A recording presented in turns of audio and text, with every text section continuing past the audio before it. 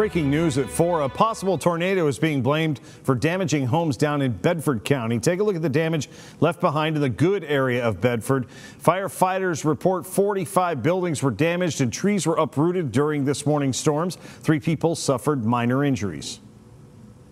It's something you see on TV out in the Midwest all the time. You really don't expect it here in the mountain region of Bexar County.